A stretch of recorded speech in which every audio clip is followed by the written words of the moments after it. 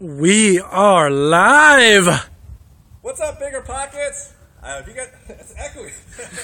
My name is Tarl Yarber with Fixated Real Estate, and we're here with Mr. Jared Holland with JH1 Realty, and we're promising you guys one of the coolest major property walkthroughs that we can come up with. We're doing this every single week at 12 p.m. Pacific Standard Time on BiggerPockets Live for Facebook, YouTube Live for Facebook, and also BP Live on BP. So check it out every Wednesday at 12 p.m. Right now we're here in Bothell, Washington, which is Seattle, if you guys didn't know that. And they pan around this thing a little bit. Check out this do you guys see there's a garage back there? I don't know if you guys can see that. So, Jared was just on what episode for BiggerPockets? I was on episode 341. So, what episode? 341, guys. 341. He just came out this week. Check out Jared on BP. It just so happens that we end up being bros, so it's all good. So we're like, let's do a live video together. So we're going to walk through this whole project together with Jared, go from ABCs of everything that he's doing on it. He's just started demo. Where are you guys at right now on schedule? We literally just started demo today. So we had 10 vehicles out here. The house is torn apart. We're moving quickly already. There's a lot going on. So, all right, come with me really quick. We're going to meet up Jared in a second, and we're going to get down from here.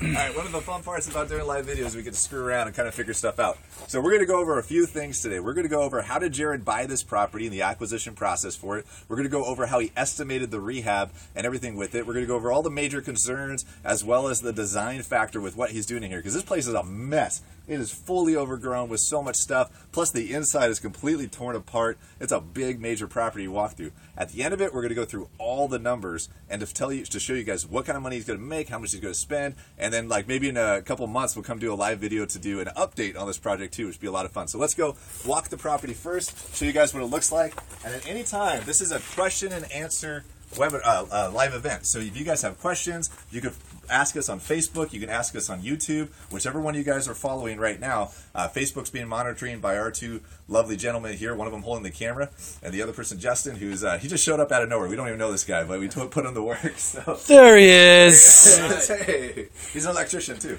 Yeah. So check out, all right, tell us about this property. All right, guys, first of all, I have this handy machete just in case we try to venture out into the wilderness, but yep. I'll be careful with it, I promise.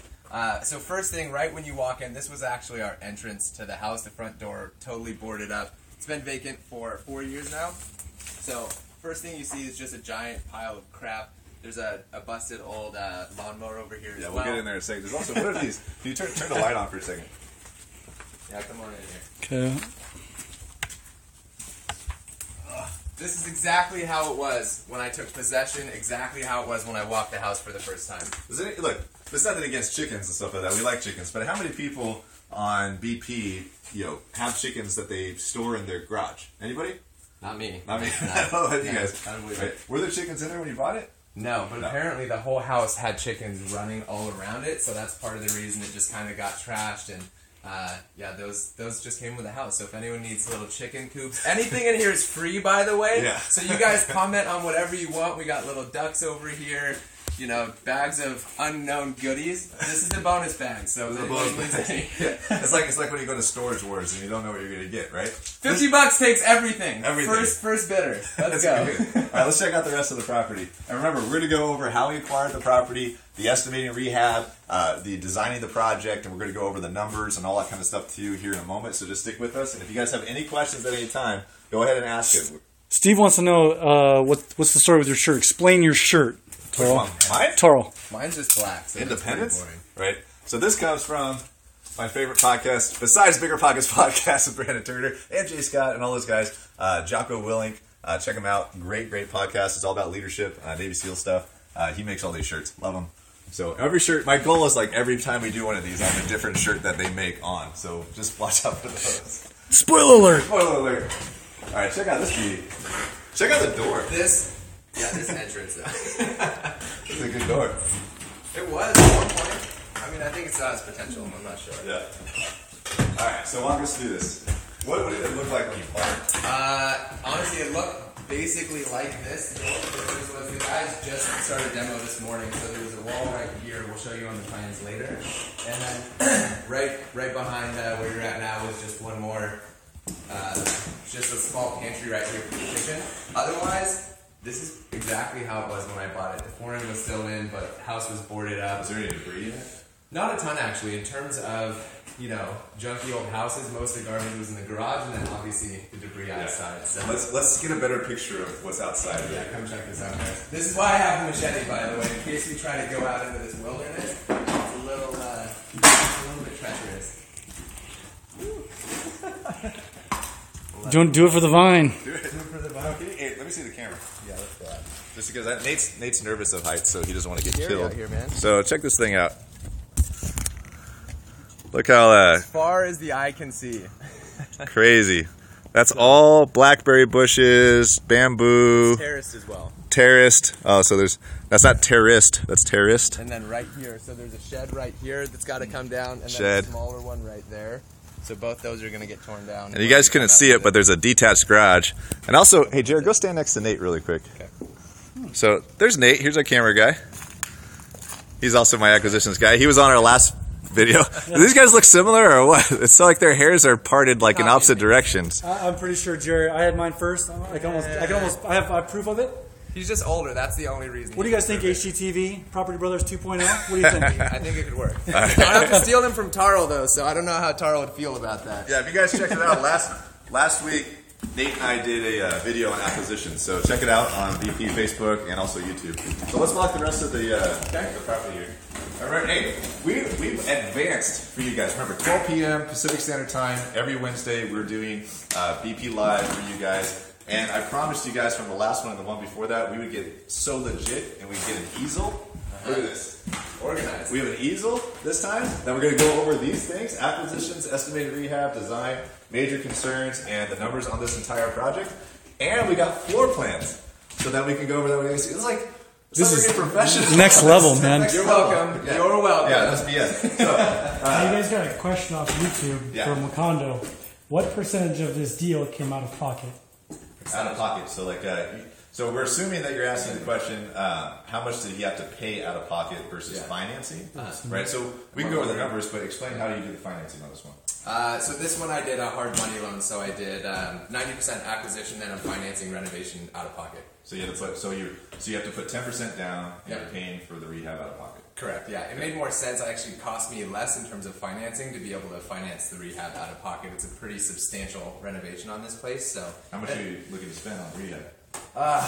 Best case scenario, if I'm like really frugal, which will not happen by the way, 120 to. I budgeted on the worst end about 160. 160. All right. 120 is like he's got it. 160 is what he's bought the property as, saying like, okay, 160, we can be good to go.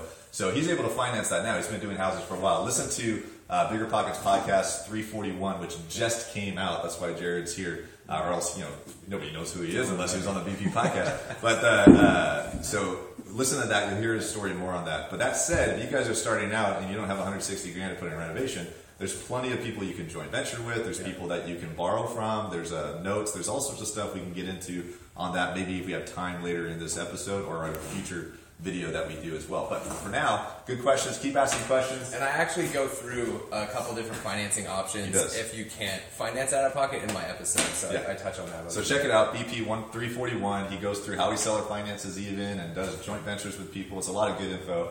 And he unfortunately didn't say on there. I thought he was going to. Next time. I thought he was going to tell the truth and say that the reason why he's successful is because he met me in real estate a few years ago with Nate at one of these properties. But you even talked about that property. Like, oh my gosh, that property. He's going to bring this up. Maybe I will now. I think if you would have bought that one, it would have been the catalyst to my career. Yeah. Why are we taught you why that house was so good? Anyways, good story. Hey, there's a question. Eric wants to know about mold. Have you found mold in the property? There is mold in a lot of areas. If you can, well, let's see. There's some dry rot too, right? Yeah, there's dry rot. I mean, do you want to jump into that now, or do you want to walk through the house? Well, I'll show you guys. There's a lot going on. Look, there's a lot going on. Let's zoom in on this really quick. If you guys don't know what that is, that's not debris. That's rat droppings, right? So that's good old-fashioned rat droppings. And that smells like money. Okay. yeah, you guys can't smell it right now. So let's go upstairs. This is what's called a, what's this, a split level? No, this is like a multi-level house. If you walk in and you go up, which let's talk about this entry and how amazing this is going to be when we're done. Replacing these railings here. We're going to demo this little half wall here. We'll put all new metal railings and like a big... like the modern metal rails? Yeah, so this house, just so you guys know what's up over here, we're going to do a modern design on this house. This is a mid-century modern home, and it's just like begging for that design. So when we redo this, we have floating stairs all the way down this also. So we're going to redo the stairs. Or like the glue lamps type stairs or floating? These are floating now. So okay, yeah, get that view. So we're going to replace the ones that are broken. Actually, replacing all of them with new. What are those? 4x12s or whatever they are. And we're going to restain those. Double front door. Yeah, we're going to sand them. Oh man, they're going to be gorgeous. I'm really excited about this house, guys. Cool. All right, let's look at the rest of it. We got the skylight. Yes. Oh yeah. We're gonna put a nice big pendant light hanging down here with one solid window above, so all the neighbors can look in and just be a little bit jealous. So that would be nice. Jared, Lala Roberts is taking chicken coops, so She got Set them. those All aside. right. Beautiful. Sold. Let's do it. See, ask and you receive. Seriously, you guys see any in the house outside of tools? You can have them. Yeah. So let's go do this room last. This is a cool room, right? But you got bedroom here. Who cares about that one? Yeah. Nice bathroom. Let's check this Oh, out. actually, you know what? Let's have them peek out the window. Why don't you peek out the window and see what we have outside? Pay attention, cameraman. So here's the side of the garage that you guys can see. This just shows how overgrown this entire place is. Like, it actually drops off pretty far down there. We have ivy growing all the way up the side of the garage. Just this whole place is Jumanji under attack. Let's do a sound check. Can I ask if people can hear? Okay. Can you guys hear us all right at all? So when we're doing this, we're testing out new equipment. So let us know. And if we have more than 4 or 5 of you guys say you can't hear us, then let us know. If it's just one of you, it might be you're the only one that needs to turn up your audio. So 4 that can't do it on YouTube. They can't hear us? yeah, it's bad audio. They can't hear it, but it's just Bad audio. yeah. All right, let's try something here. All right. So you guys continue to let us know if you hear the audio bad or not. We just removed the external speaker, and we're going to do our best. So The audio is choppy. choppy. Okay, got it. It's network connection. Yeah, it might be network connection. It might be YouTube because Facebook is. Yeah, doing Facebook good. is doing good, right? Yep. All right, so jump onto, if you guys want, if you're on YouTube right now, we got to keep this video going. You can jump onto Facebook. Everybody there is saying that it's great on that. This is still in beta. YouTube still has beta issues with the live streaming, so just keep that in mind. That's why we've been having issues with YouTube in the past. So anyways, keep letting us know. That's great. Let's check this out. Okay, come on to this bathroom, guys. Look at that. Oh, let me see that. Hey, everybody. Oh! Oh, that's We're gonna do a deep cleaning on that. Deep clean. Totally reusable. I'll talk about this real quick. Okay. So, again, this house has been vacant for 4+ years, something like that. When that happens, people break in. And people broke in looking for copper, so you'll see holes in the walls in random places. Luckily, it's all PEX in the house, so they got this far and then they gave up and went on to whatever else they do. So. Have you had other houses have all the copper stolen before?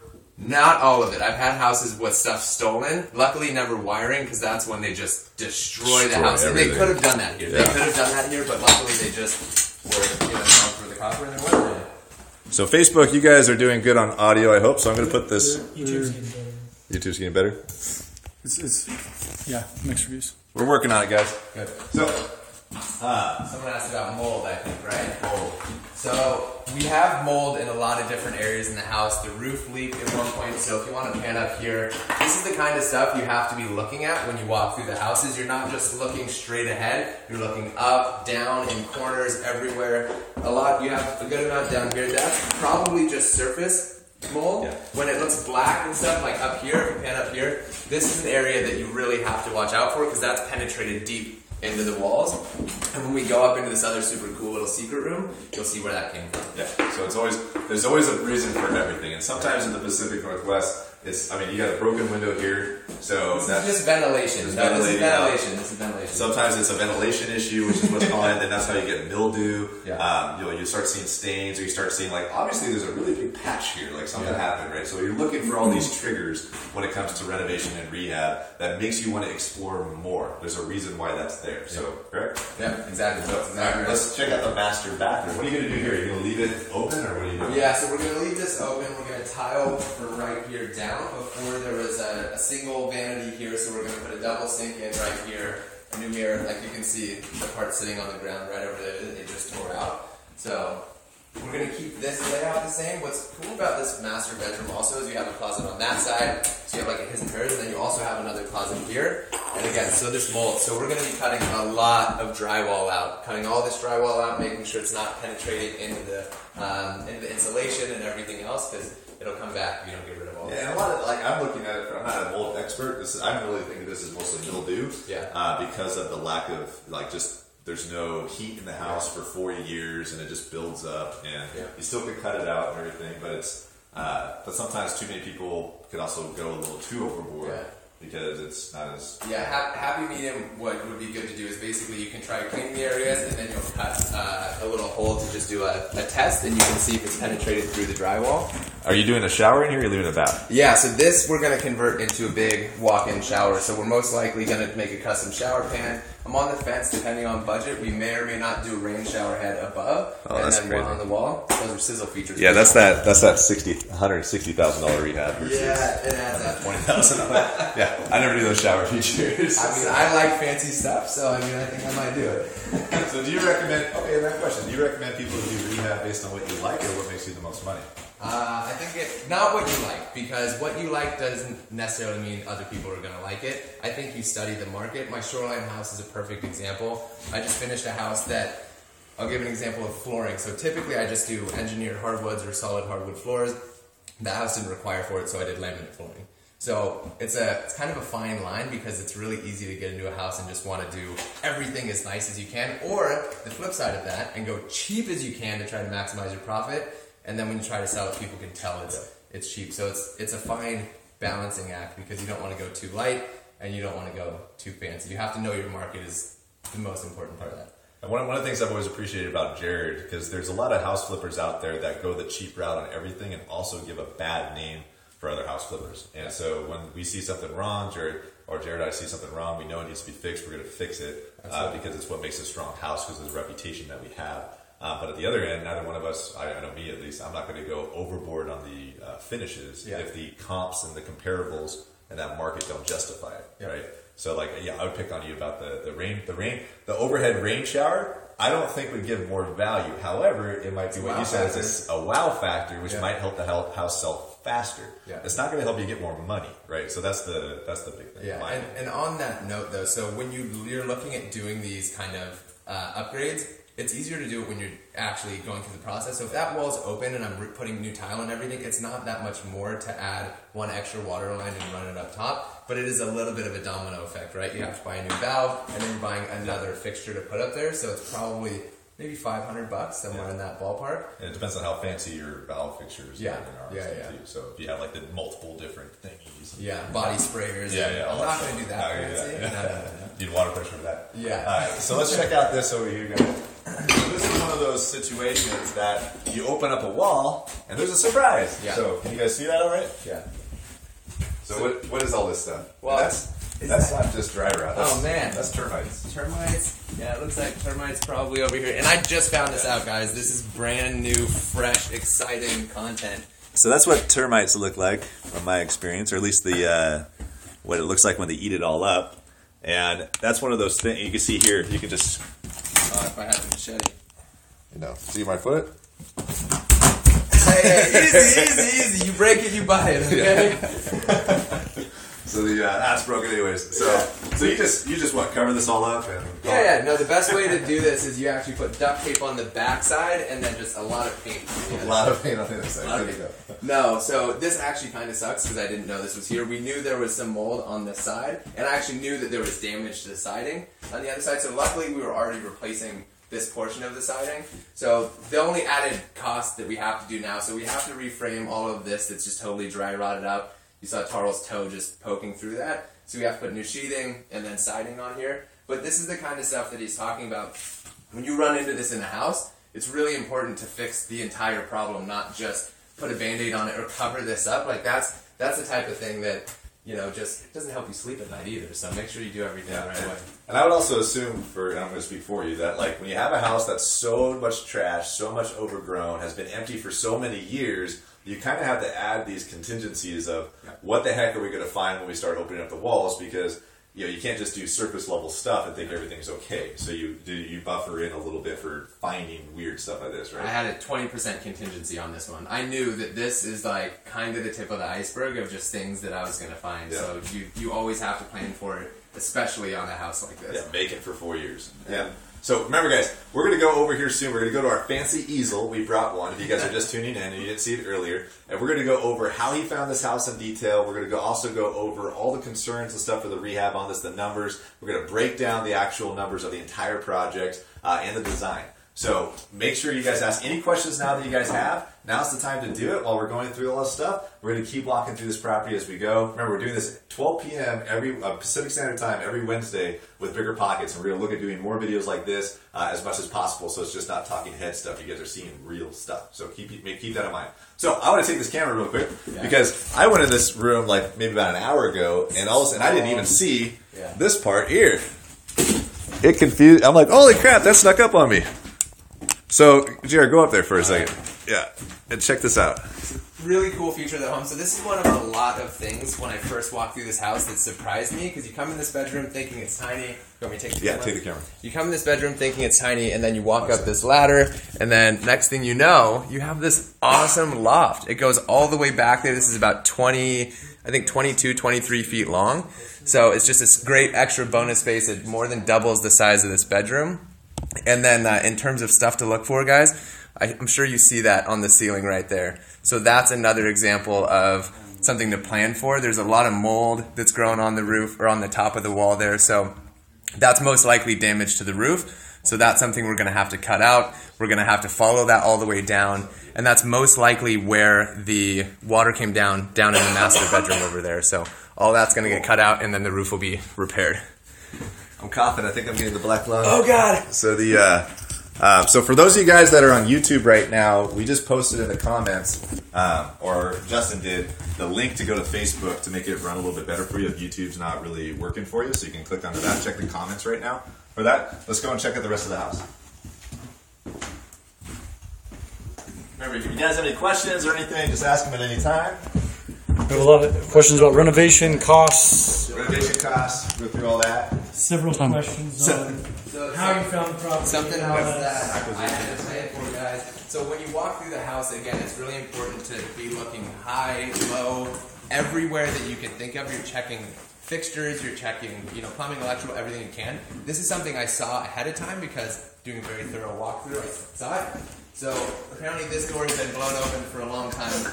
And we have more dry rot over in this corner. So actually, you know what are those? Carpenter ants. Lots of carpenter ants? Is that what that is? Those are all carpenter ants. Sweet. So that's also another bonus. But you can see this is totally just rotted out. So we're going to have to tear all of this flooring out, and we're going to have to rebuild the floor joists around here. Or the rim joists even, possibly. Yeah, look at that. There is no rim joist. So that's stuff you need to be prepared to do. So I had this budgeted ahead of time. So I saw this ahead of time, and I knew this was going to be a problem. The bugs did not know about it. So the exterminator, once we get this land cleared, so those coming in. Carpenter ant, everybody's city is different. You guys are probably, so depending on where you are in the United States, you have different bugs that will eat your stuff up. Carpenter ants and termites here are a big deal. And those are carpenter ants. So the first experience with those. Yeah.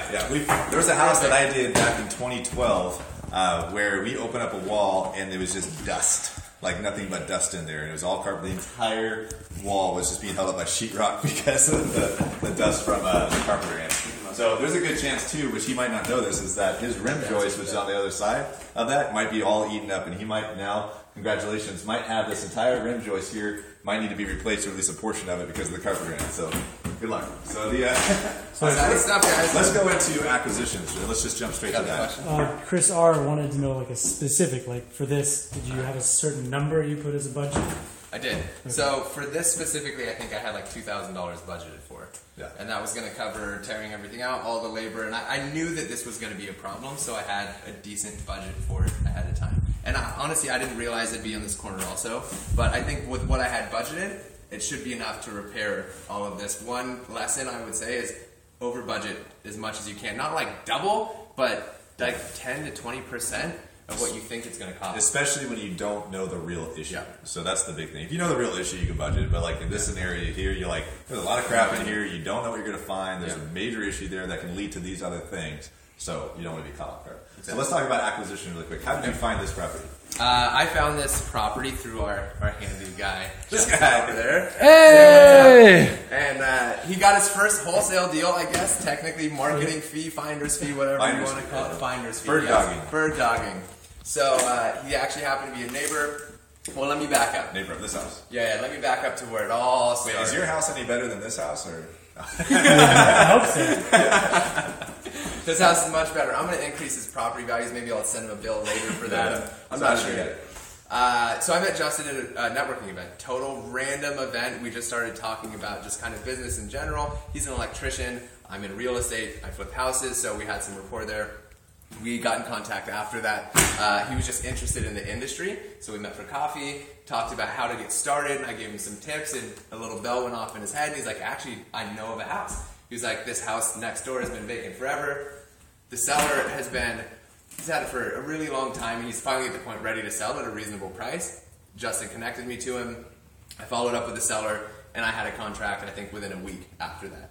So I knew roughly what he was asking. I viewed the house, called him back, negotiated it. We went back and forth a little bit. Not much, really, and sent him contracts through email, signed them, bought the house. So let's explain this a little bit more in one little facet. That's the cool thing. For those of you guys watching the video, especially if you're starting out, right?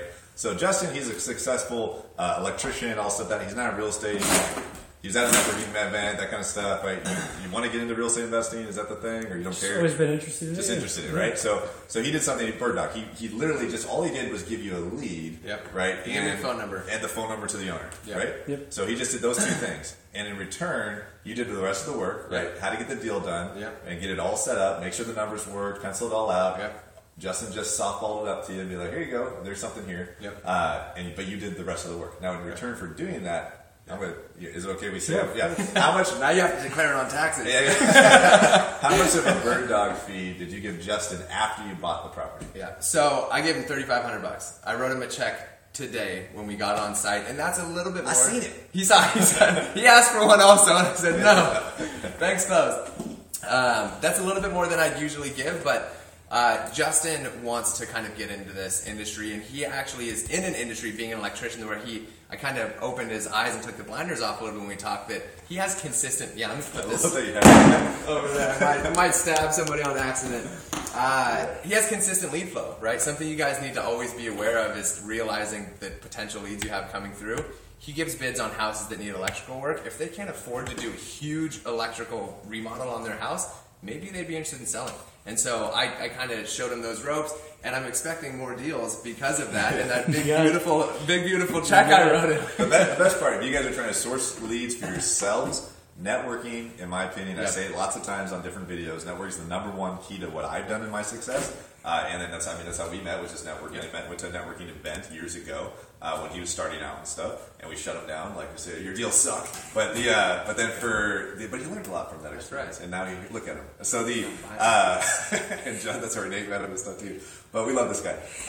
Justin, he just gives a lead. You make it happen. He gets paid $3,500. Foot in the door, no risk on his part whatsoever, which is great. And if you're a wholesaler, you can think of that. If you're starting out, maybe your wholesaling is kind of scary. You can start that way. And if you're an investor, go network and find more people like Justin to go find deals like this. Get eyes everywhere. And you have to put some work into it. And we just did that. We just did it. What did we just do? Same thing. Oh yeah, with Jorge. Jorge, if you're watching this, thank you. And I think for the investors, one of the most important things to do when you're working with kind of newer people is helping to educate them on where they can find deals and understanding some of the process, because it really is like, he gave me a phone number and that was it, and I did the rest. So like, if someone has access to a property, a vacant house, or whatever it is, just making those connections, and I think helping people realize that there's deals out there. You just have to know the right questions to ask. Good stuff. So let's break it down. When you talked to the seller, what happened with that? So I called the seller originally, and luckily he wanted like a pretty reasonable price for the house. So we can go into that a little bit now. So he wanted $400,000 for the house, which honestly it's a deal at that, but you never want to just say yes. So I walked through the house and I was like, okay, that seems reasonable. And when you talk to the seller originally, it's really important to build rapport with these people, and because I've never met him. He lives in San Francisco, so I had a couple pretty long calls, like 30 minutes plus, like just talking to this guy, getting to know him, understanding the situation, understanding his motivation. And then we talked about numbers. He got me access. I came out here when someone else was looking at it also. I don't know if they actually did, but there's always other people looking, of course. And so I came out, ran my numbers on the house, put my repair budget together, and this house was actually hard to comp because it's surrounded by new construction. There's no houses like this that have been renovated, but this house is really unique because it's on a huge lot, so it's actually 2 lots. Are you going to do anything with the other lot? Yeah, so I'm actually going to keep this house. Okay. So my plan is to hold on to this house, and then eventually I'm going to subdivide and build a house. Live here? No, I'm not going to live this. I'm going to rent this house out. So it's a burr! Burr! It's a burr! I didn't even know that. Yeah, it's going to be a burr. This whole video just changed. What? So anyway, so I ran the numbers. I offered him $385, and I would have said yes at $400. I really would have, but again, you got to negotiate a little bit. I offered him $385. He kind of thought about it for a day. He countered me at we ended up settling on $393. We kind of split the difference. So let's write this up. Okay. Let's go to the fancy easel. This is just lying around. Like, this came with the house. This came with the house. Important thing to note, Jared. Yes. He told me $750 3 months ago. That's true. $750. That's what he told me 3 months ago. Yeah, so originally he wanted $750, which, no deal. But to be honest, it would be kind of close if you did subdivide the land and build a new house, because new construction selling for like high 7s to low 8s around here. So how much was the final purchase? $394,000 all in, plus $3,500 to my friend Justin over here. All right, so $394. Yep. And then you had a finder equals $3,500, right? Yep. So all in. Let's do some math together. What is that? $397,500. $397,500. Yep. Right. So that's your purchase. That's before closing costs. Closing costs. So $400K. So call round, 400, right? So plus closing. Yeah. Because we're not HGTV. We're going to give you guys real numbers. That's right. So plus closing. Yeah. And I've actually seen some other videos where people go out there and be like, "Oh, you bought it for 400, sold it for 500, you made 100, right?" Yay! No, That's amazing. So for so 400,000 technically. Yep. Purchase. Yeah. Cool. All right. So there's the number. Okay. At the end of the day. Yes. Rehab. Let's talk about rehab. Yep. So how did you come up with your budget between? And this is a big budget. This is a little different between him and I. Like he's budgeted 120 to 160, right? Realistically, I'm at like 140-ish. 140-ish. Yeah. See the link. So 140-ish. So how did you come up with that? Yeah. So typically, I'll walk through the house and I'll put together a full repair estimate. So because I've done a lot of larger renovations, I have a full spreadsheet that I can calculate everything roughly price per square foot. So I just walked through the house. I spent a couple hours in here and I put together a rough estimate. And when I do my initial numbers, I always overestimate. So because typically you have to be pretty quick when you're buying the houses also, so you don't always have time to have a contractor come in here. Yep. So I just I come in the front door, wherever I come in, and I just walk through the entire house, and you're just looking through everything top to bottom. Typically I'd go through and I'd test outlets and all of that stuff, but this house was built in, I don't know, after Knob and Tube. I can't remember the exact date it was built, so if Knob and Tube wasn't... I'm going to say this is like 50s, 60s. Yeah, I think it's 60s, something like that. So no knob and tube was in here. I know that for a fact. The panel was updated. You can see this is not knob and tube wiring on the floor. That's new. Yeah, so we have new wiring throughout the house. I think it might even be 70s, actually. And then there's also PEX plumbing. So those are 2 big ticket items that I didn't have to worry about. So I basically walked through the house kind of room by room, more or less, and I just put together price per square foot for flooring, the cabinets, countertops, and just work through everything kind of line by line. So you didn't always, here's the thing. Maybe you guys listen to the VP podcast with Jared. 341 just came out this week or last week or something like that. Last week. Last Wednesday. Last Wednesday. Keep on this Wednesday schedule, man. You'll hear that one of the things that Jared's story is that he started out in construction, right, as a painter, had a painting company and stuff. So he came into the real estate investing with a little bit more knowledge on construction and rehab than the average investor that's starting out. Right. When I started out, I had zero, and I had zero interest in ever learning about rehab and construction. It's my least favorite thing, yet I was going to cuss. I'm a freaking expert on it now, but not because I want to, trust me. It's because that's what this business does to you. I had more here, it's receding now. But for so that said, if you're starting out, like how I started out learning rehab and construction, right, I definitely didn't, we do now, but I didn't have like a full scope of work, breaking it down. I didn't even know how to inspect a house like this. Then you don't buy this house, okay? First of all, do not buy a house like this if you can't bid it, because you will lose your butt. Yes. Change orders, everything. It'll happen. If you have, so my recommendation for anybody starting out, you don't have to know rehab, but somebody on your team does, right? Especially when you get into projects like this. Doing your quick flips, depending on where you are in the U.S., paint, carpet, Formica, all that kind of stuff. Most people can do that. That's all cosmetic rehab and repairs and stuff like that. You can do a lot of that. You still should know some basics, but at the end of the day, get a good relationship with the GC and the home inspector, and you'll be good to go. Or come through with all your subs. Like if you can coordinate everything and have everyone come through at the same time, you got to plan for at least a couple hours also. Then you can at least get solid numbers. Because they're going to see stuff you don't know. And I miss stuff still. I really do. But that's why I have a big contingency. Like when my contractor comes through still, like after I buy a house or before it, he points out things that I didn't see. So and check out the book. Go ahead. Check out the book by Jay Scott, our bro Jay. Jay Scott and I, by the way, guys, are going to start doing weekly webinars for BiggerPockets. So look out for that. We're going to be doing one probably about 2 weeks on Thursday with Jay Scott and I. We're going to break down like how to systemize businesses and stuff like that. We're going to do that for BP coming up. So keep that up. But Jay Scott wrote a book called How to Estimate Rehab for BiggerPockets. You can buy it on BP. It's a book that it's actually a book I bought to kind of go like, all right, now that I'm on because I left my business partnership and I had to go learn rehab on my own. I bought that book, and it was actually a good guideline to kind of give me some background on some of the knowledge I had to define things like a rim joist. I didn't know what that was a couple years ago. I do now, right? But check that book out. It's a great book. All right, so you got, bud, question. Couple questions. Did you use the BP calculator to run your numbers? Did you have your own? I have my own, and on that note, what's really important is learning the pricing for your market, because every market's different. Price per hour is different. So if I were to take these numbers now and go in like Mississippi or something, like somewhere in the Midwest, oh man, it would be half the price. Yeah. So what's the most important thing is learning. You can start with a base and then adjusting for whatever your market actually it's a huge thing. So a couple other questions. Did you how long have you budgeted for this project, or how long is the time? 6 weeks. We move fast. You're gonna be done in 6 weeks? I'll show you the milestones. No. That's a lie. We're gonna go like this. Watch my Instagram story. We had 10 trucks out here. You see all this debris? This was just today, a few hours of work. We moved. I got things to do and houses to buy, people. Come on. Yeah, this is a full-on project for us. No. We don't care as much. 6 weeks? 6 weeks and we're shooting for. I want to take a dollar bet to say we have a 1 week variance in the contract, so 7 months. Oh yeah, landscaping will be gone next week, man. We're moving. So the last question on that is: are you acting as your own GC on this project?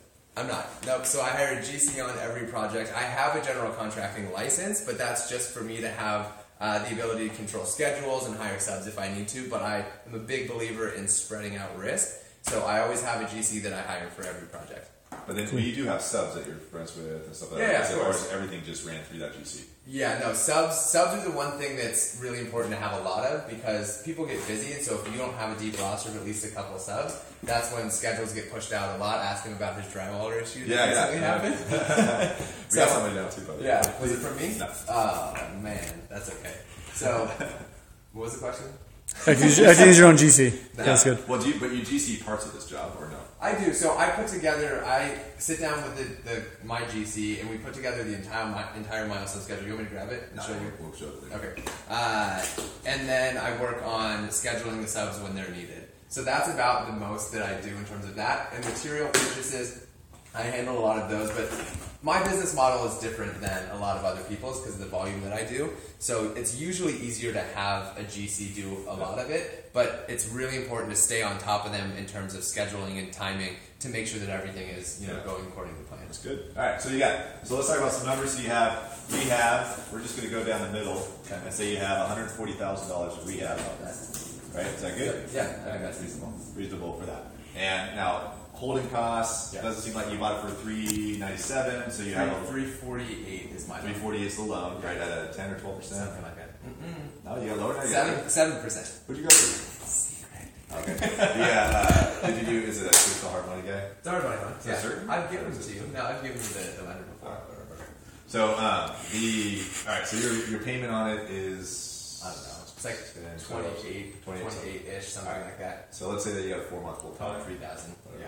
So you don't got a lot of holding costs here, right? Let's say 15 for holding costs, which will cover everything. So that'll cover utilities and that'll cover mortgage payments. 15,000.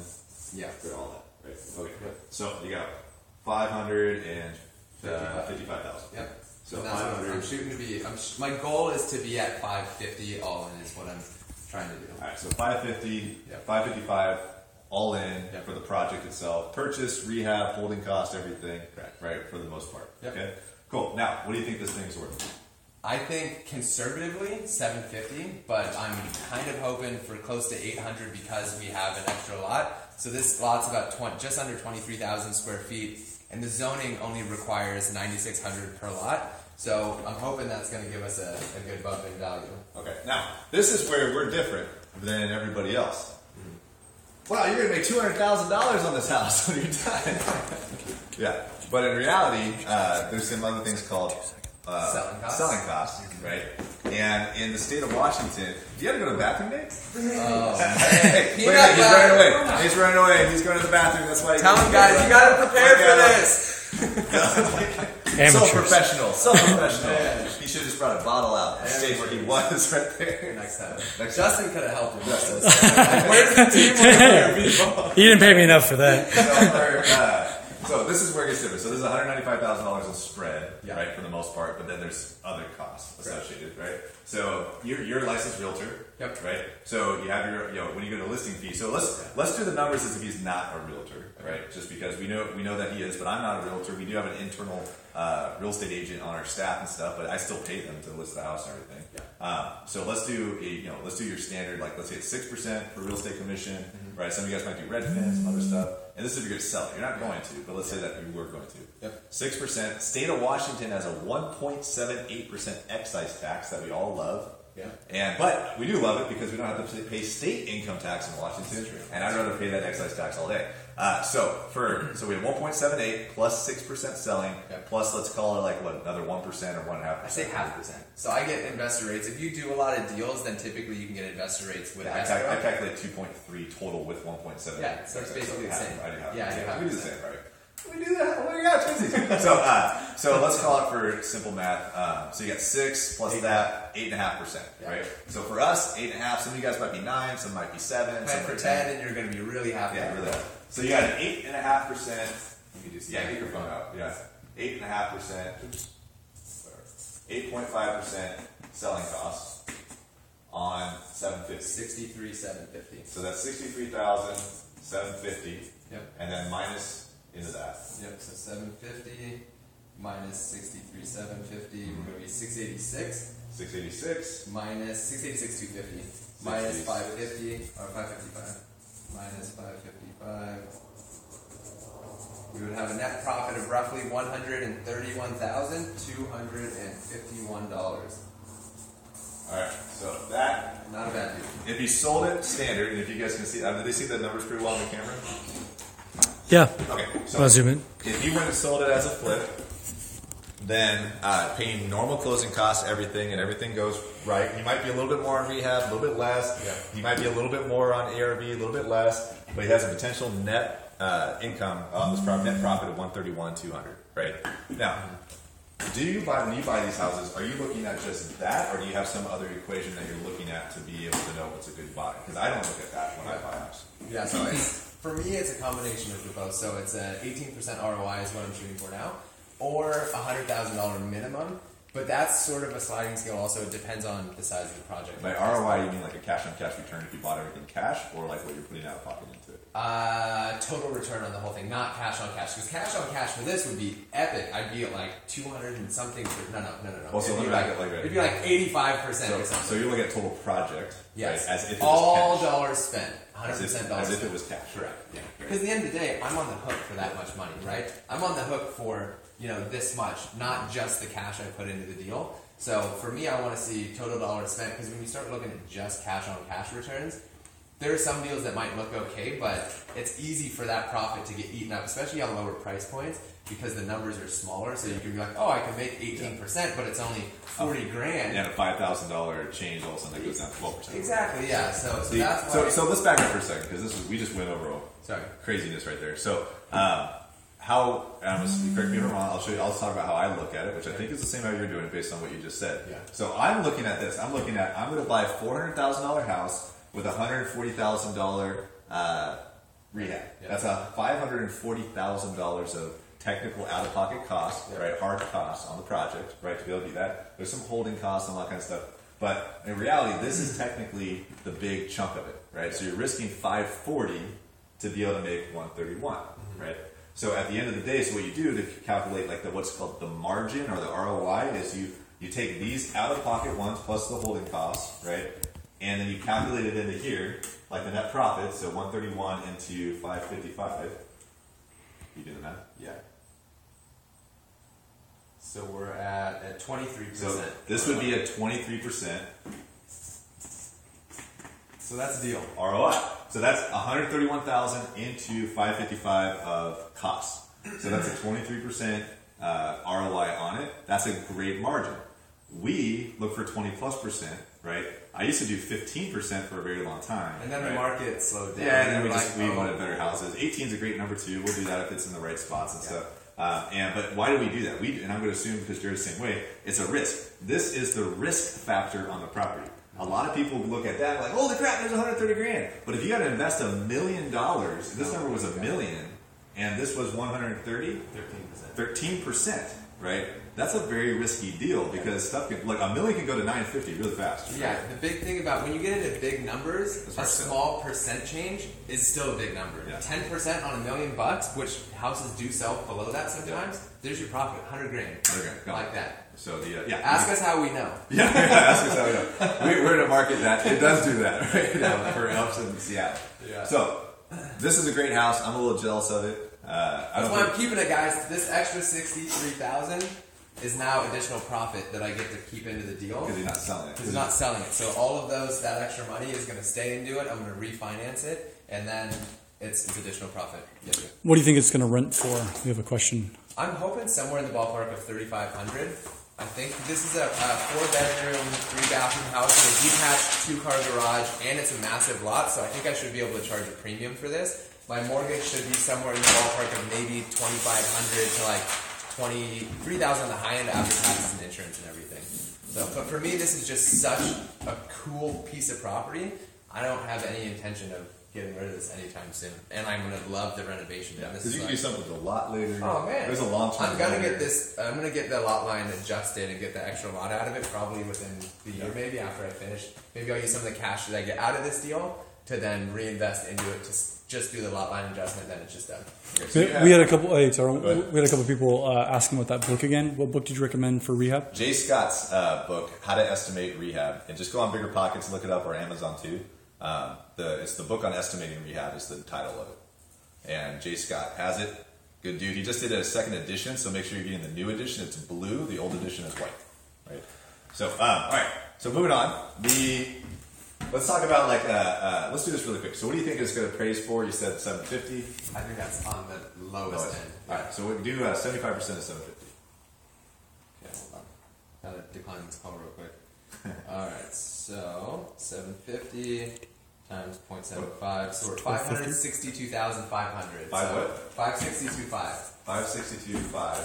Which means I should be able to get 75%. Yep. 75. Loan to value. Yep. Loan to value. 750. Yep. Right. So Why did we choose 75%? Because a lot of times most lenders as an investor only allows you to refinance up to 75% of a investment property. And since it's not your primary residence, he can't do that. He can't do 95% or anything like that. So that's if it only appraises for 750, which he thinks it might appraise for 800 or something like that or more because of the extra lot, then he can only borrow 562. Right. If you guys remember, his hard cost and everything in, because he's not selling it, is actually only 555. Yep. So that gives him a chance to get all his money back, right, into the deal and have nothing into it. And I'll get some money back. I should get 12 grand, which... Well, there's closing costs and all that shit. We're doing TV math. You're not getting 12 grand back now. So, Come on. We're not going to bullshit anymore. All right. So there's going to be... I'll get 2,000 back. Maybe. Like, he's got to pay at least a point origination and some other stuff. So, so that said, yes. Yeah. Payment-wise, do you think it's going to cash flow or not cash flow? I think it should. Yeah, we just covered that a second ago. So I think it should be able to rent for around $3,500, just given the area. And if you guys check out, outside, it's surrounded by new construction. So, and this is a unique property with a detached 2-car garage. And again, just let's say even if it's a negative cash flow, like also keep it. You'll still keep it. Yeah. Okay. Yeah. Why would you do that? Appreciation and the extra lot. It's, again, for me, like, I'm in this mode of like wanting to acquire cool properties, and like this is one that the second I walked through it, I knew I wanted to keep this house just because it's so unique and it's in such a great location that it's going to do nothing but appreciate in value. And even if I break even on this, I'll be pretty happy. And even just to add to that, right?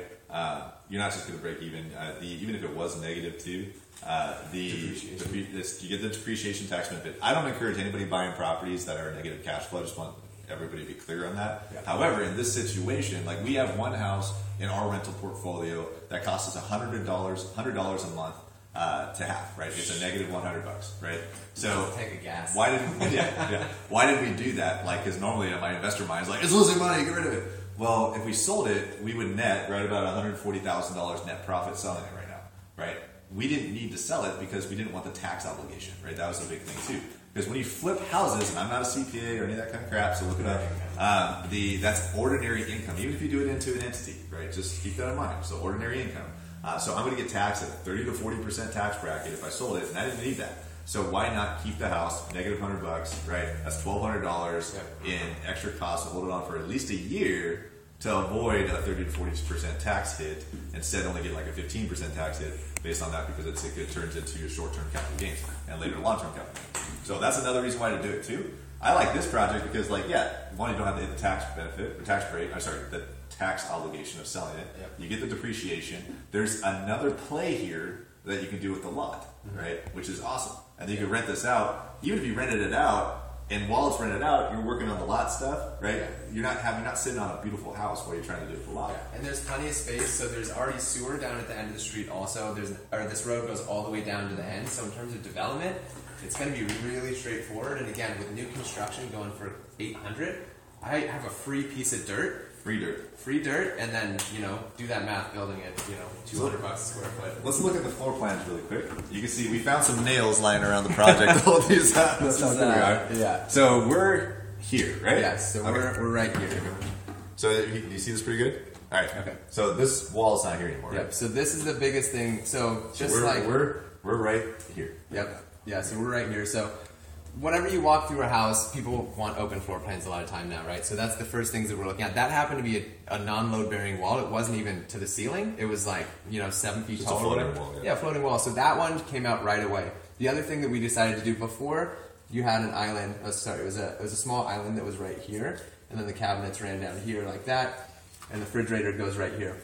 So this we decided to remove. So we took this small hall closet out, because now when you walk in these front stairs, you're going to be able to see this amazing look straight up into the kitchen, and we're going to have a nice big peninsula that is going to come down from here now. So what's it going to look like? You're just going to have a peninsula here? Yep, there you go. Yeah, so go ahead and draw it in green. That? So your kitchen's going to be just trapped here. Yeah, so the kitchen's going to be a big U shape right here. This is going to be probably an 8-foot island, and then we're going to have a 4-foot slab, so you're going to have a nice big breakfast bar. When those trees and bamboo and everything is gone, we actually have views straight out this window. Wow. Yeah, which is going to be amazing. So that's all you're doing on here, besides updating everything? That's it for those changes. The other really cool thing that I'm going to do is, so this is going to get replaced, so we're going to replace that with probably a sliding glass door. This guy fought me hard on that. I want to do French doors because they look cool, but I think a slider will be better because this whole It's wall... more modern too. So. Yeah, exactly. More modern. This whole wall is going to be essentially glass. So we're going to put a 12-foot slider right here onto the deck. So you're going to have this entire wall behind you. Exactly. That entire wall is essentially going to be glass, and you're going to be able to see straight out to the outside. And you're not going to be looking at any neighbors or anything, so it's just going to... Until I build a house. So They wanted to see. So that's going to be amazing, this entire open floor plan all the way down, and then essentially just a wall of windows, which is going to be great. So you also have the basement. Are you doing much? Can you guys see the basement, Nate? Yeah. So this is upside down right now, so it actually faces this way. Okay. We're kind of standing up in this area. So the basement, no. I mean, we're keeping the same layout. Everything's going to be... It's just all torn up down. We didn't get down to the basement, but it's just all torn up down. Oh, yeah. Yeah. We don't have time. So you guys, imagine it, bathroom, bedroom. This bathroom looks just like the upstairs bathroom. Toilet's exactly the same. Exactly. They left me some change on the counters, which was nice, but I don't know if I'll reuse that. I don't know. More free stuff, so once you get it. All right, so now you got the upstairs, which we did go through. So here's the stairs going up. Yep. We went through the master bedroom here. Yep. Are you doing anything as far as remodeling? So the change here that we went over, remember guys, is we're going to do a shower here. So this is going to become just a big shower instead of the bathtub. The house has 3 full baths right now, which is pretty excessive.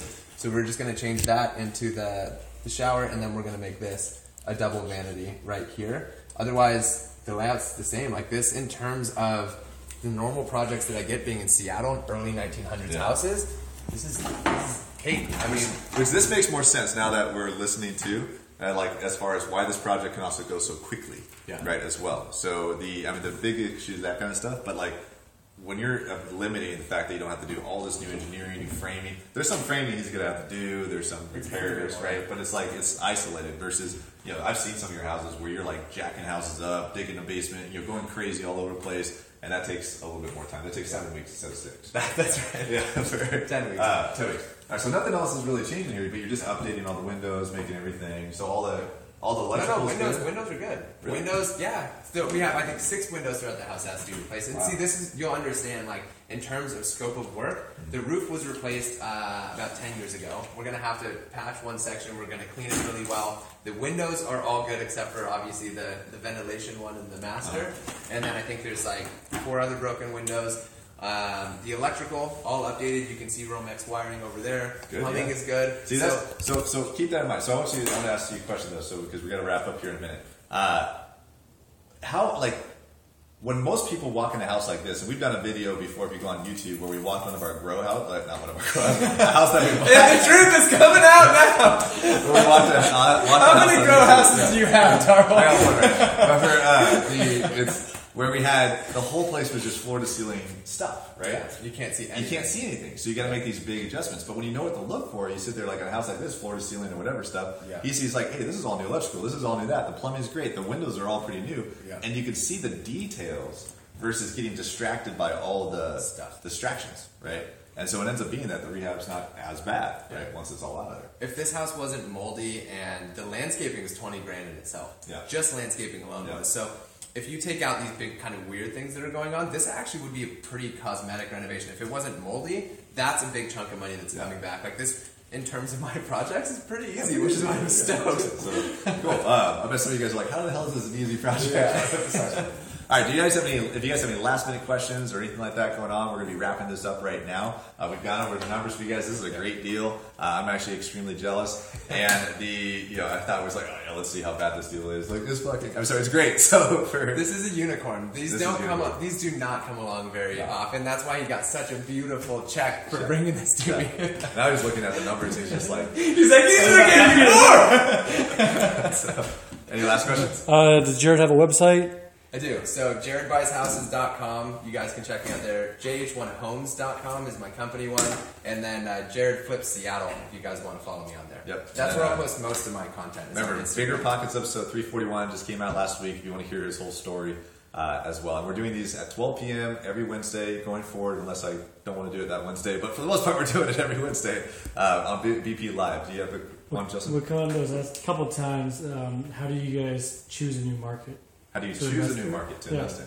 How do you pick a new market to invest in? Have you invested outside of Seattle yet? Yeah. I've done a handful of deals outside of Seattle. The biggest thing is really just knowing your numbers. I mean, looking at the market carefully and knowing the comps. This one, to be frank, if it wasn't surrounded by new construction, this would have been really hard for me to justify because there aren't any houses that have been totally renovated like this. So when you are moving into a new market, even from Seattle to, even Tacoma for me or any of these different areas, having really, really, really solid comps is the most important part, is just really knowing those numbers. I don't want to add, know your strategy. Like, what is your reason for investing? And so there's your exit, what is your purpose? Are you looking for buy and hold, or are you looking for high appreciation, large, massive remodels, right, that have a good upside but have risk? So and by market, Seattle's one market, Milwaukee's another, Phoenix is another, like Atlanta's hot, like is another, like all that stuff is just what's your purpose. Each market's going to have its uniqueness and what you're going to be able to get. If it's high cash flow, unfortunately, Seattle's not the market for that. So if you're looking for high cash flow, amazing bird deals, it's a tough market to do that, and you'll get high appreciation, but now he's not going to get any cash flow really on this property at all, right? So that's not why to buy this one. It's for the long-term and appreciation benefits. And then know your strategy. That's how you start looking for the markets. Are you doing single family, multifamily? Are you going to buy and hold? Are you going to fix and flip? And then start doing research in those areas. BiggerPockets is a wealth of knowledge on the forums to find new markets too. And then the last thing, when going into a new market, especially if you're in a different state, having the team, boots on the ground, is probably one of the most important parts. The most, right? Because if you're in another state and you're trying to flip a house, how are you supposed to monitor that? Even if they're sending you photos, they might just send you photos of like little bits that are getting done. Oh God, we're under attack. I don't know if you guys saw that. Oh man, Sasquatch, he lives here, by the way. Anyway, having a solid team, I think is super important. Cool. And so we're wrapping up. We got to go because the demo. We told the demo guys they couldn't come back till 1, and it's 1 o'clock right now, so we got to stop because they're gonna get pissed. Remember, 12 p.m. Wednesday, we're doing it BP Live. If you have any other questions, go ahead and type them. We'll do our best to go back on here later on the replay and answer them for you as we go on the comments. Make sure you check out the BiggerPockets conference coming out October 7th, 8th, and 9th in Nashville. Purchase there. I'm fixated. My company's Fixated Real Estate. Check us out in Facebook as well as Instagram, and you can follow me, Tarl Yarber, and I'm the only one on Instagram, so it'll be hard to find. We got JH1 Homes, Jared Flips Seattle, whatever you want to call it. And JH1 Homes on Facebook also. As well. And keep following us every single week. And don't forget, too, in about 2 weeks, Jay Scott and I are going to start doing webinars for BP, just like Brandon Turner does right now, same with Matt Fairclough. So be on the lookout for that. That's going to be great, awesome. We're really excited about doing that. And we'll catch you guys on the next one next week, Wednesday at 12 Pacific Standard Time. See you guys later. That's fun. Thank you, Nate. Thank you, Justin. Yeah. Came in with This project made me bleed. Nobody makes me bleed on my own blood. How'd you do that? Was that here? No, there's a nail in the master. You're gonna be okay, bud. I hope so.